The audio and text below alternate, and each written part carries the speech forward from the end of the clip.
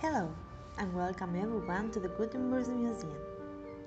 Please follow me during this amazing tour. It was so easy to read the news this morning, no? Of course, you go and buy newspaper, and in 5 minutes you sit on your sofa to read them. Or that new book that you are reading.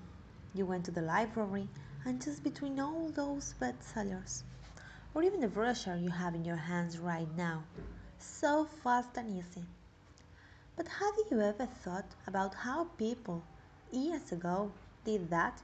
How they did read a book or the news? I assure you that it was not easy as now. And in this tour, you will learn why. The story began during the Renaissance. So first, let me explain to you a little bit about it.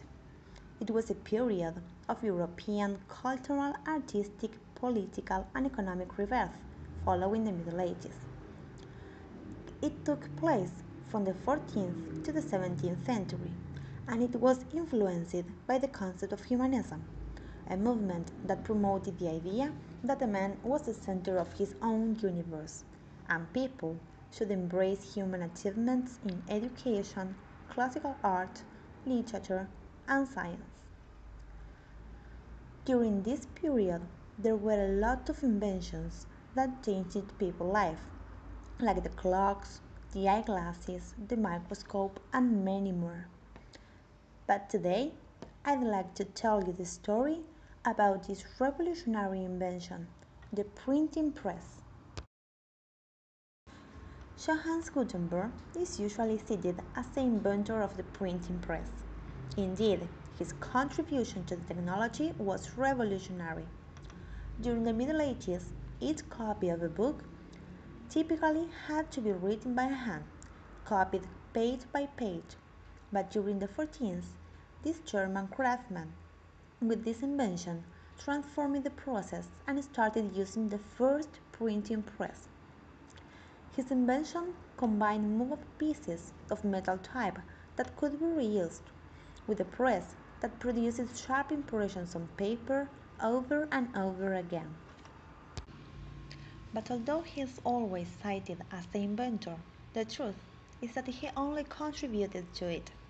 The first printing press was invented in China, nearly 600 years before Gutenberg. Chinese monks were setting ink to paper using a method known as block printing, in which wooden blocks were coated with ink and pressed to sheet of paper. But the story changed in the middle of the 15th century, when Johannes Gutenberg established himself as a goldsmith and craftsman in France. Gutenberg began experimenting to develop a more efficient method of printing.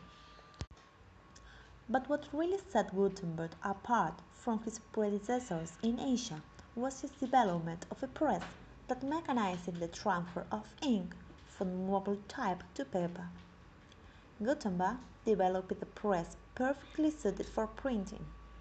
The first printing press allowed for an assembly line style production process that was much more efficient than pressing paper to ink by hand. So, although it was not his invention, he performed it in order to make the process faster, easier, and cheaper.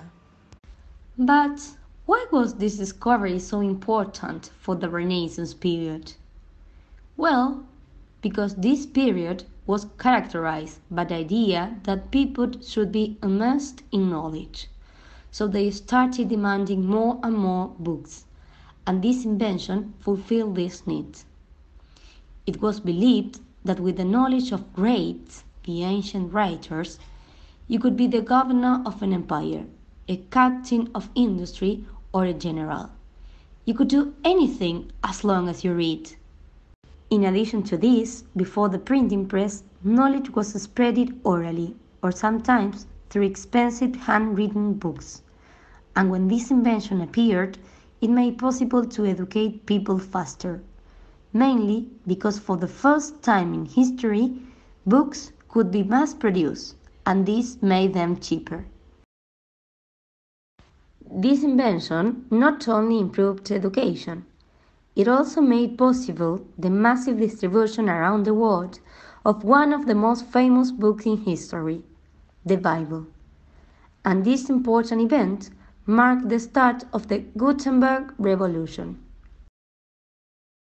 Something very interesting about this event was that, although the printing press produced a lot of Bibles, the church was not in favor of this, because they used to have the best labor force for copying manuscripts, and in that way they controlled religious literature.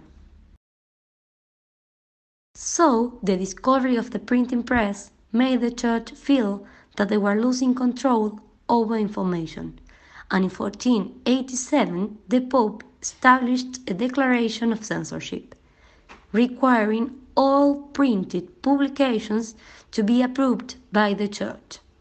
But luckily, years later, this censorship was over. As you can see, this invention changed people's life in many ways, not only because it radically changed the way in which people consume news and because it helped to power the revolution of science and education, but also, and so important, because it allowed everyone to have a voice and choose what they wanted to read and learn about.